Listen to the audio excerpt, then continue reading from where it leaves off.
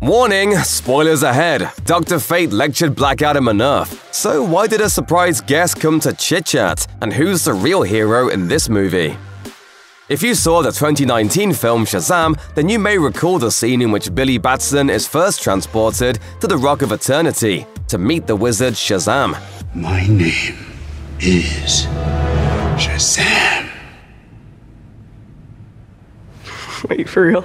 As Billy tries to make sense of what's going on, Shazam explains that he is the last of the Council of Wizards, and he is looking for someone pure of heart to pass his powers onto in order to protect humanity from the 7 deadly sins. The reason he has to be so picky is because the last time the power was passed to someone, it didn't go so well. We learn a bit more about that in this film because Black Adam, or Teth Adam, as he's originally called, is the reason Shazam has to be careful about who gets the powers. Bestowed with the stamina of Shu, the speed of Horus, the strength of Armon, the wisdom of Zehuti, the powers of Artin, and the courage of Mahan, Adam used his incredible powers to seek revenge on the ruler of Khandaq, instead of being the hero the 7 wizards intended. The story of Black Adam is about the character gradually getting to a place mentally where he can embody some of the attributes the wizards were looking for. However, since he was not the one they initially chose to wield the power, he will never become a traditional hero. 5,000 years after Teth Adam brought down Ankot, a woman named Adriana Tomas releases him from his prison by speaking the words engraved on the seal, trapping him in some kind of limbo state. The second he shows up, Adam goes on a lightning-spitting rampage as he kills the soldiers coming at him with guns and tanks and all sorts of useless weapons. Since the legends say that Teth Adam will return when Khandaq needs him most, everyone naturally assumes that this super strong guy who looks like the statue they built thousands of years ago is there to rescue them from Intergang. Unfortunately, they couldn't be more wrong. The only reason Adam has killed those men is because they were in his way and they were attacking him. He has no intention of saving anyone. This doesn't fit with all the legends they've heard, and there's a good reason for that. This isn't the Teth Adam the wizards initially chose to have their powers. They selected the boy Harut, who was the son of the man currently carrying the name Teth Adam. Harut gave his powers to his father to protect him, but was assassinated shortly after. Therefore, the man flying around modern-day Khandaq is a broken father who's lost the only thing he ever loved, and who sees his own existence as a curse. The Justice Society of America is called in to take Adam into custody because he poses a threat to the safety of the United States and every other country in the world if he were to suddenly decide he'd like to rule the world. Black Adam's rage and thirst for vengeance release the 7 deadly sins upon the world, resulting in 6 of the 7 wizards getting obliterated and entire civilizations being wiped out. Despite being the good guys, the Justice Society has inherited Amanda Waller's sanctimonious attitude when it comes to what heroes can and cannot do. Aside from continuously lecturing Adam on proper heroic etiquette, they also just assume that the people of Khandaq are also going to step aside for the Justice Society. Why? Because they're the ones with the superpowers. Therefore, they know best. You think yourself a hero, but you would let these criminals go free. Heroes don't kill people. However, this is a country that has been invaded and occupied for years, and not once did the Justice Society come to help. Only after the JSA can learn to work with Adam and the citizens of Khandaq are they able to get any work done. We can see that at the end, when instead of charging in and destroying things, Atom Smasher and Cyclone use their powers to work in tandem with the people.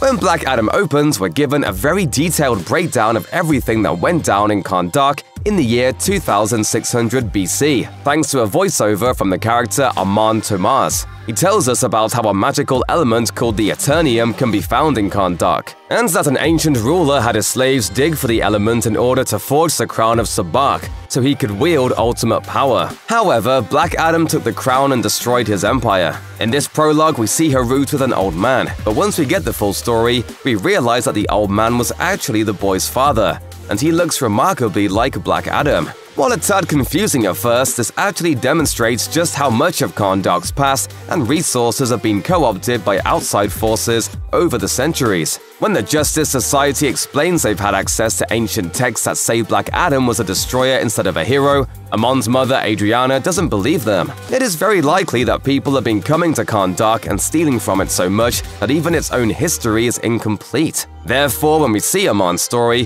what we're seeing is his interpretation of events, not the events as they actually unfolded. This stands as yet another reason why Khandaq needs a protector to keep the history intact. I kneel before no one.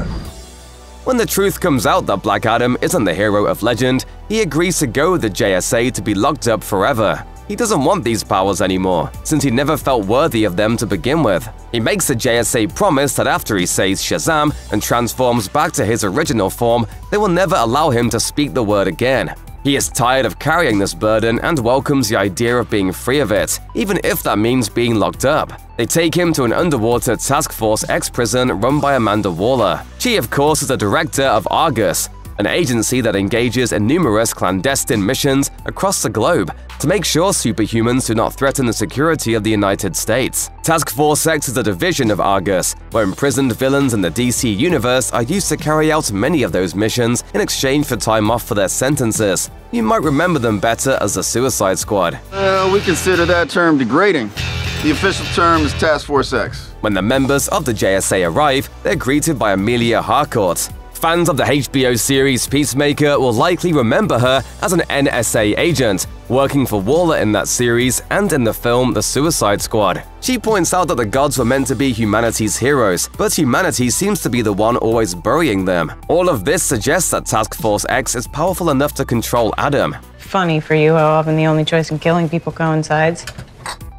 Dr. Fate is a man with 1,000 storm clouds swirling over his head at all times, as the sentient alien helmet of Naboo he wears reveals every possible version of the future. He knows that the future is unwritten, but due to circumstances out of his control, he can't always predict which series of events will unfold. His job is to step in and make sure that the decisions made by the JSA result in the best possible outcome. Throughout much of the film, he is dreading the completion of the mission because he knows the version of events where they save the day requires his friend Hawkman to die. Nothing but heartache. When Sabbac rises from the underworld to conquer Earth, Fate knows the happy ending is approaching, but he's not about to let Hawkman go. He steps in and sacrifices himself. While doing so, he uses his power to be in two places at once to free Adam, because he knows Adam is the only one powerful enough to defeat Sabbac. He tells Adam that he should accept his abilities because Fate doesn't make mistakes, and at that moment, Dr. Fate has literally chosen Adam to save humanity,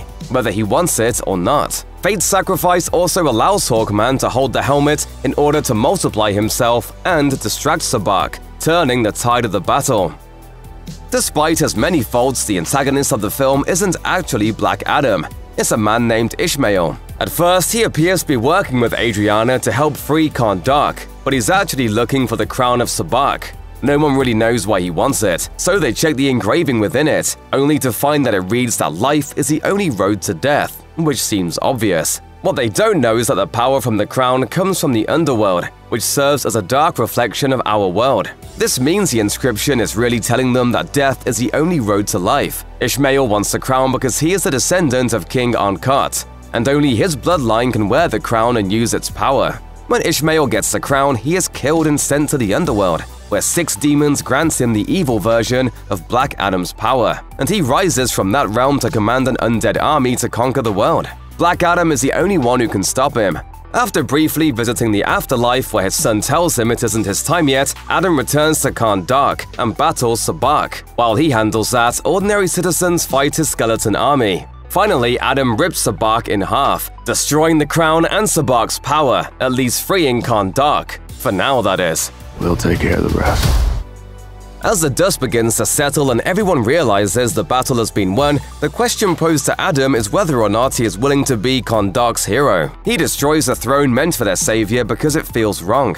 Even after 5,000 years of imprisonment, Adam knows that Khandaq doesn't need a ruler. It needs people who are willing to work together to return to its former glory. Khandaq already has heroes, he says, having met people like Adriana and her son Amon who believes in Khandaq and want to see it thrive again. Their hearts and intentions are pure, unlike his own. This goes back to the start of the film, when Harut stresses a need for everyone to stand up and fight their enslavers when everyone else is too scared. Adriana and Amon are this generation's version of Harut. With Intergang gone and Sabbac killed, they can organize the citizens to work together. While that's going on, Khandaq still needs a protector, someone who can stand in the way when an invading force shows up looking to occupy them again. That is a role Adam is more comfortable with, because he still isn't one for rescuing people. He will not save Khandaq, but he will punish and destroy anyone who thinks they can invade it. This is a sign that he is moving away from being a total anti-hero and compromising a little bit. Adam is released from his prison and enters a world already flush with superpowered beings capable of incredible feats. By the end of the film, Adam has been reborn. His suit is more vibrant, he's been encouraged by the spirit of his son to do more, and he even changes his name to Black Adam. Thus, he is more reminiscent of the character we know from the comics, a character capable of doing good, but with dubious morals and the potential to go from good to evil depending on the situation. This is perhaps why Amanda Waller isn't very happy about him not remaining in her underwater prison. Once the end credit sequence comes to a close, we fade up to see a drone descending from the sky before Black Adam. A hologram of Amanda Waller projects from the device, and she, as usual, doesn't look very happy. She tells him that since he won't be staying in her prison, he is required to remain in Khandaq. If he steps beyond its borders, she'll make sure it's the last thing he ever does. Since he isn't fond of serving a master, Adam tells her no one on Earth can stop him. She threatens to call in a favor with beings from other planets. He tells her to send them all. The hologram ends, and we see Superman emerge from the shadows. He tells Adam that it's been a while since anyone has frightened the people of Earth quite as much as he has, suggesting that Black Adam's presence is akin to the arrival of Superman himself. Although he says he just wants to talk, Black Adam's penchant for foregoing discussion in favor of violence pretty much guarantees a conversation will not go well. Perhaps that means a sequel could feature a fight between Black Adam and Superman. Hopefully, a potential Black Adam 2 can also explain why Superman would do favors for someone like Waller, given her shady tactics. Perhaps she didn't send him and he really did just come to talk.